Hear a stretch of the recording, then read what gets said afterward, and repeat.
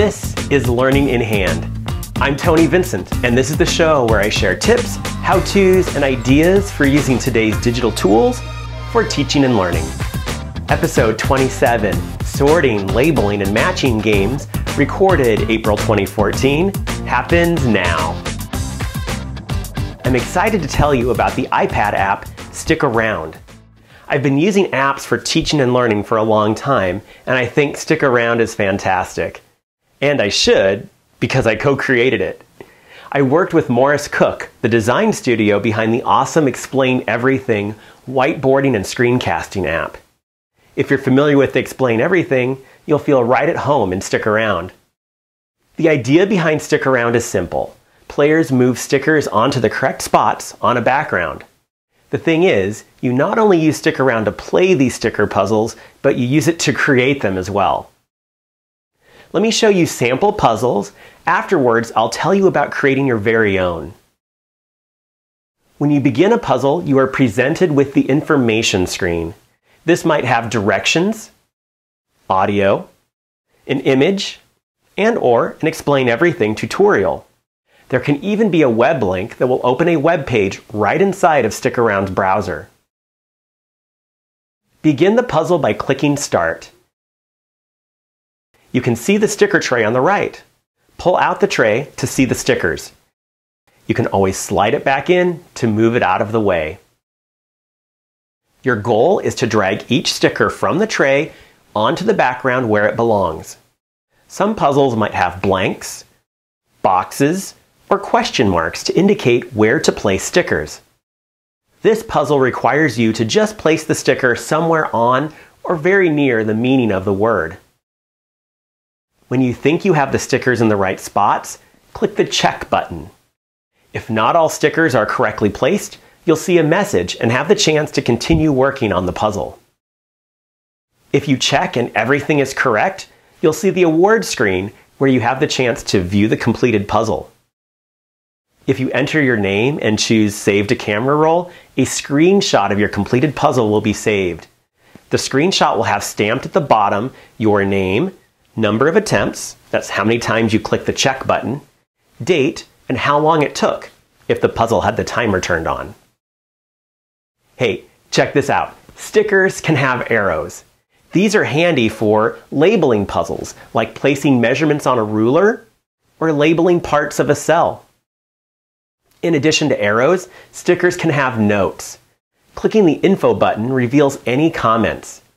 This sticker has a comment, and it has a web link. By clicking the link button, you will open Stick Around's web browser.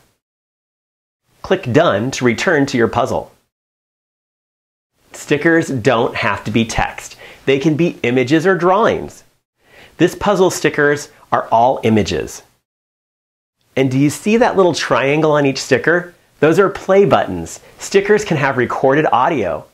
In this puzzle, if you click the play button, you hear what the sticker is a picture of. Notebook. This puzzle is about matching homophones. You can click to watch a cute YouTube video before starting the puzzle. Homophone monkey sits in a tree, thinking of tricks to play on me.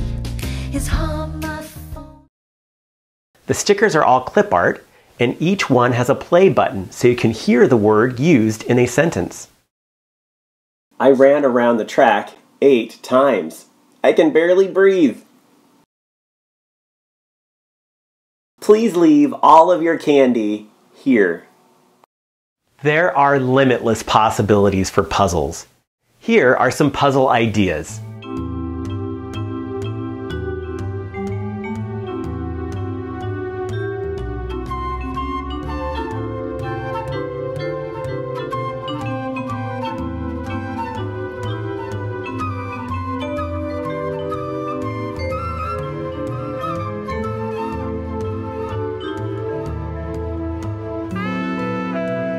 Playing puzzles is great, but making them is even better. I like to say, when you make your own study aids, it only aids in your own studying. There are 5 steps to creating a Stick Around project. First, design a background using drawing and import tools. Second, add stickers that can be text, images, or drawings. Third, make an answer key by indicating where stickers belong on the background. Next, enter information like the puzzle's name, an audio description, author, web link, topic, etc. Fifth, test your puzzle by playing it and making refinements. Watch me create a puzzle before your very eyes.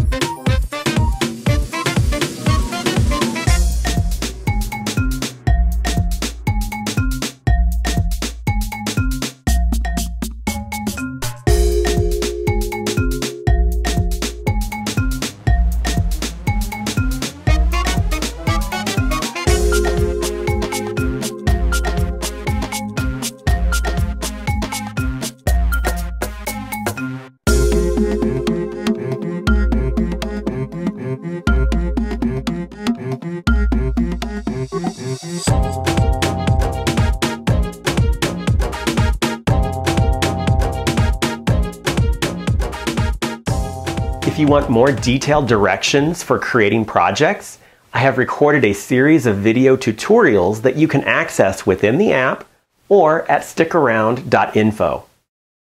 There's also a user guide that is helpful. In the videos and the user guide, you can also learn to use lots of other Stickaround features, including how to link it with Dropbox, Google Drive, and WebDAV accounts. The process of making your puzzle is powerful.